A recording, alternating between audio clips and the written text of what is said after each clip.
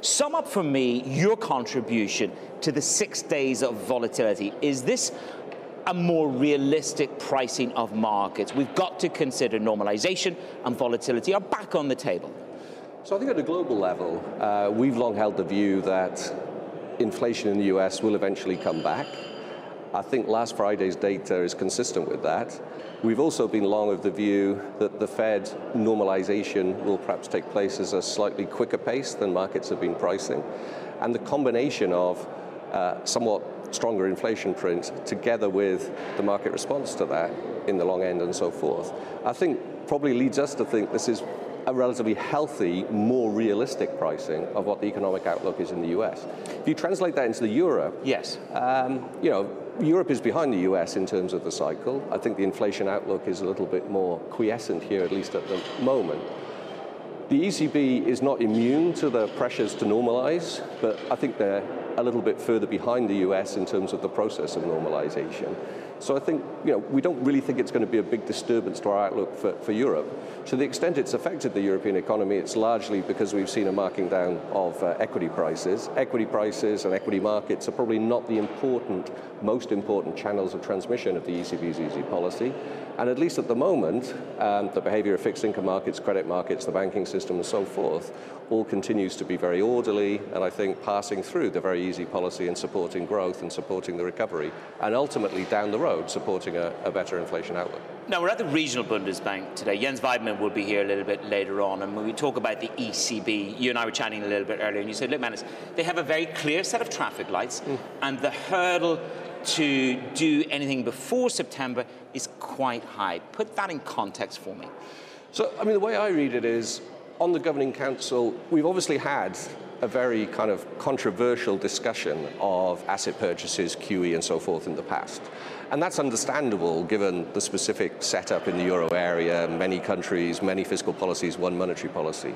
I think we've moved into a phase now where that debate has been a little bit put in the past. We are where we are, and whatever side you're on in that debate in the past, I think there's a recognition that asset purchases become a useful tool to signal a very difficult problem, which is how to signal when you're beginning to normalize rates.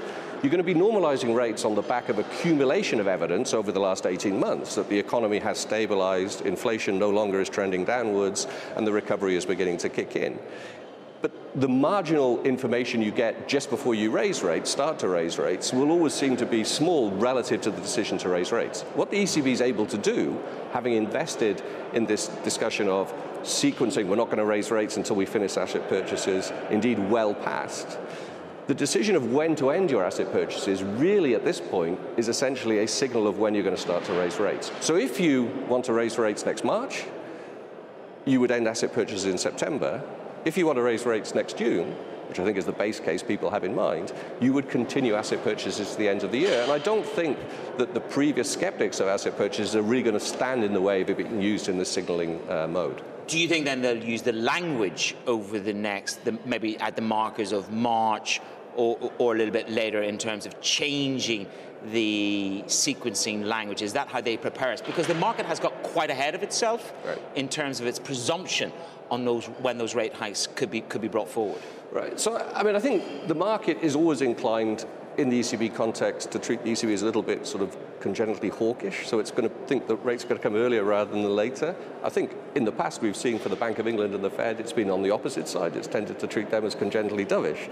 So, the actions of central banks have to reflect that to some extent. So my sense is that we will hear to some extent in March, but certainly in April and June, and particularly around the language of how long the asset purchases will continue to. We expect them to announce in June they will go on to the end of the year.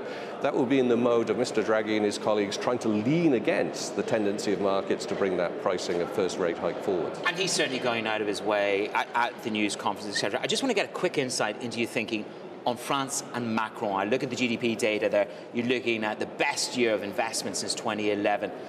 How confident are you in the reforms? What's your take on Macron 2017, 2018?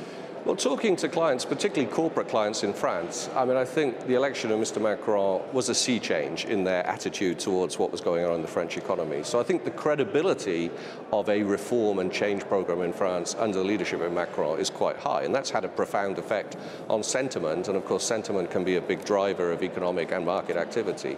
I think at the same time, the strategy of Mr. Macron is, I mean, understandably from a political point of view, to pursue a 10-year presidency and a 10-year transition.